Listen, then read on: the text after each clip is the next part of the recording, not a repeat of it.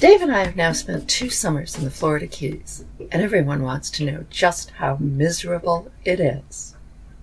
Hi, I'm Carolyn Sherlock, and that's today's topic on the Boat Galley podcast, where we talk about everything associated with deciding to cruise and then going out and doing it. This episode of the Boat Galley podcast is sponsored by Infinity, the most trusted name in woven vinyl flooring in the marine industry. Since 2008, Infinity has offered boat owners premier flooring options proven to withstand even the most demanding environments. Each of those products is equipped with UV-stable fade resistance and antimicrobial technology, giving them both durability and style that can't be matched. Thinking about kicking carpet to the curb? Make the switch to Infinity and see the difference true luxury makes. Use the coupon code PODCAST, PODCAST, for 50% off their samples.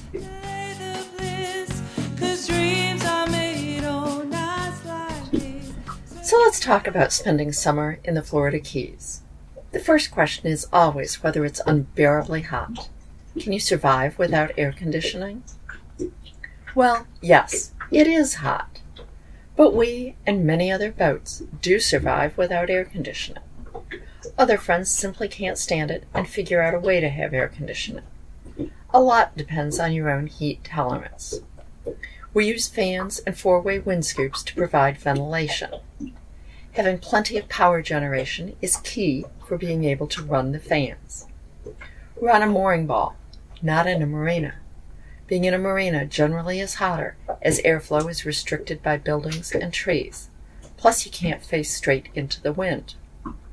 We cover our largest windows with reflectance. I give a link for this product in the show notes so you can see what it is. Our first summer in the Keys, we kept a small drink cooler and bought a bag of ice every day so that we had truly cold drinks. This past year, we bought an Engel refrigerator freezer that keeps drinks icy cold. We drink a lot of water, cold water. Unlike many boats, we don't use a large sunscreen over the boat. We prefer to have the breeze come in the hatches. We've been known occasionally to choose a lunch spot that has air conditioning to get a bit of relief, or make a trip to Home Depot or Publix. But really, we don't do either one that often. If there's little to no wind, no-see-ums and mosquitoes can be a problem. And if you truly can't stand to be sweaty, you are going to hate it. Almost everyone in marinas uses air conditioning. That's one of the big draws of going to a marina. But I do know a few boats that use air conditioning at anchor or on a mooring ball, either with a very large battery bank and even larger solar installation, and generally only running the AC at night to sleep, or running a generator. But there you have to note that some places regulate the hours that generators can run, making it problematical to run them overnight. The second question is always about the hurricane risk. And as Irma proved, yes, there is a hurricane risk. But I will argue that there is a hurricane and storm risk from the Southern Caribbean to Nova Scotia. Insurance companies can say that some places have a higher risk than others across a broad group of boaters, and year after year. They pretty well know that some of their insureds are going to be hit by a storm and have damage. But for an individual boater, the risk is different. It's more an all or nothing deal. You're either hit by a storm or you're not. For those of us who simply cannot go far enough to totally get out of hurricane waters, the decision of where to spend hurricane season is different. Anywhere that I could go, there is a significant risk.